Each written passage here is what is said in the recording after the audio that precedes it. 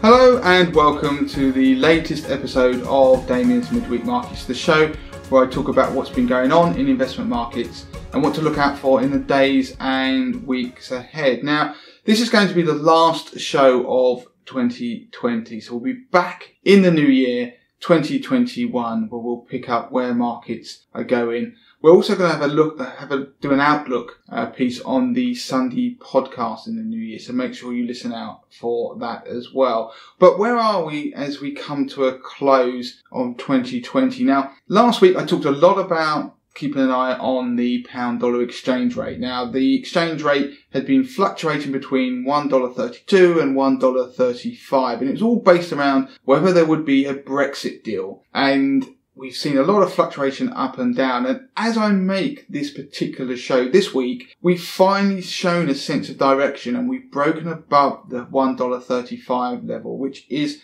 a key level actually. It was a resistance level. We were struggling to break through that, and the fact that we are, and if we can close above there, that could suggest that we're going to see more strength in the pound going forward. Now, the reason for it is because of positive rumours and headlines surrounding a possible Brexit deal. Now, this is, as I say, rumours. It's not fact as yet. So if it gets proven that we can't get a deal, then don't be surprised if we see the pound weaken against the dollar and pretty much every other currency out there. But as I make this video, the signs are that we could potentially get a deal. So, strengthening pound is good and bad news. The good news is the fact that it shows there's a potential positive outcome of Brexit. Now, that will be good for UK smaller companies. It will be good for the general mood of risk appetite out there if we do get a deal.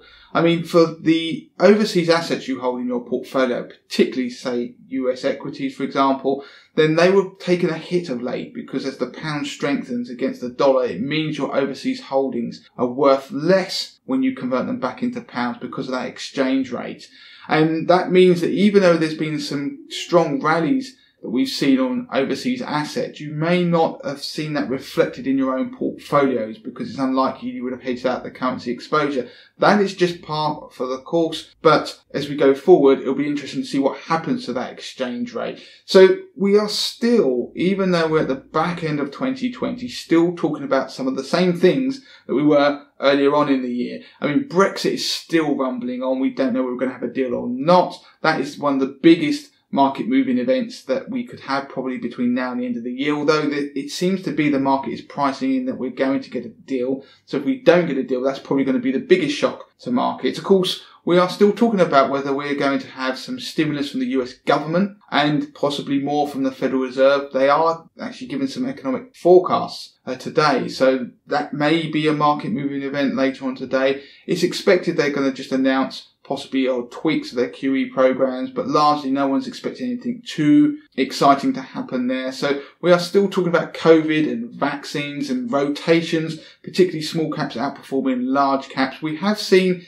profit taken in the last week, that has to be said. So across the board, whether it's the FTSE 100, whether it's the small caps, whether it's US equities, whether it was gold, we've seen the market pull back slightly in all of those assets and then rally again slightly. So we've seen the market pretty much tread water in the last week as everybody's waiting to see what's going to happen. Now, there is, of course, the Santa Rally phenomenon, which I've talked about, and pretty much now is the point where historically, if you look at the seasonal averages going back sort of decades, from the middle of the month, that's when you see the Santa Rally really start to kick into gear and pick up as we go into that year end. So it'll be interesting to see what happens this year. 2020 is one of those years where it doesn't seem to go according to any historical norm. So will we see that Santa Rally? And of course, the fact we had a US election in the same year is always a positive for a Santa Rally phenomenon to occur.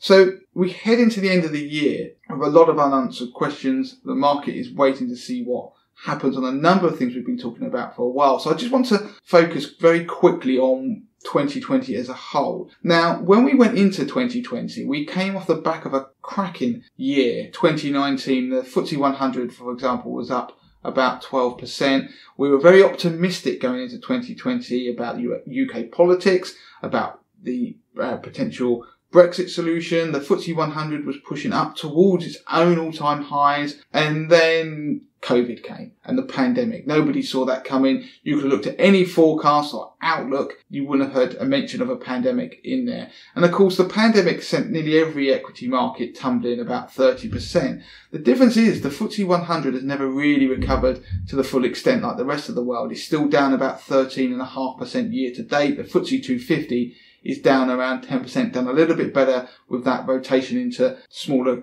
companies. So the outlook at that point was for, before COVID was known about, as we went into 2020, there were a lot of people expecting some real positive moves in the FTSE 100, some predicting that we could go up 10%. Well, of course, we are nowhere near positive territory for the year to date. We could see, obviously, some positive into the year end, but it's likely we're going to still finish down by the end of 2020. Jump across to the other side of the pond. The S&P 500 was predicted to, as a kind of consensus forecast, predicted to rally about 6.5% in 2020. So that was what the average of the big investment banks were forecasting. Well, you may be surprised to know that the S&P 500 is actually, year to date, up around 14%. That's despite the pandemic. That's despite the crash to the lows that we saw on the 23rd of March 2020, when the markets were down around about 30%. They've rebounded since. That mass stimulus from the Federal Reserve and other central banks pushed the market higher. So what we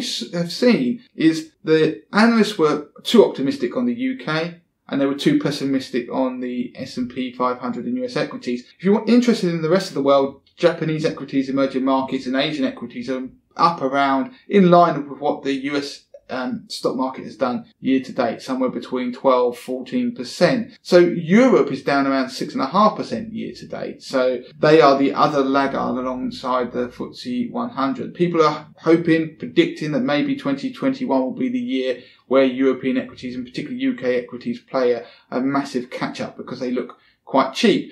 But the message I want to give is expect the unexpected. Nobody expected the black swan event of the coronavirus. We can't predict them.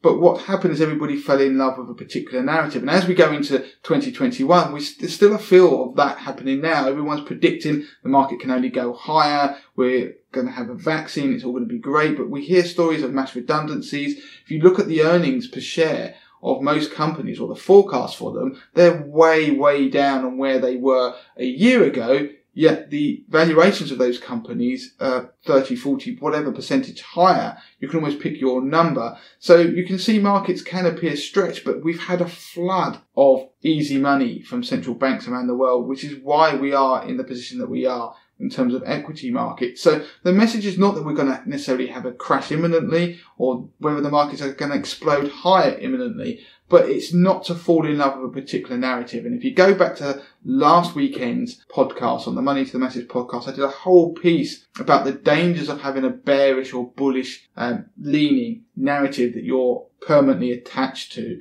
because it can end up hurting your portfolio for a number of reasons. If you've not listened to it, go back and listen to it. It'll be very useful going into 2021 to bear in mind. So don't try and predict where markets are going to go. Do expect the unexpected. So that is it for this week on Damien's Midweek Markets. In fact, that's it for 2020. I think we're all glad to see the back of 2020, although it has turned out to be a profitable year if you've not invested exclusively in UK equities. As ever, you can contact me, email Damien@moneytothemasses.com, Twitter, moneytothemasses with the number 2, Instagram, you can contact us, and of course Facebook. And don't forget to subscribe to our YouTube channel.